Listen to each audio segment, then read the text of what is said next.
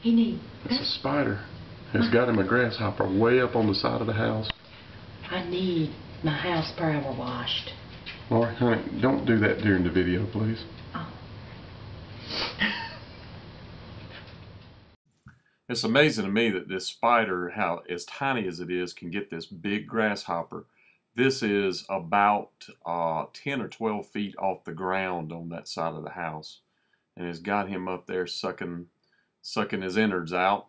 And that's just amazing to me how he could take something that's so much larger than him and pull him up that high.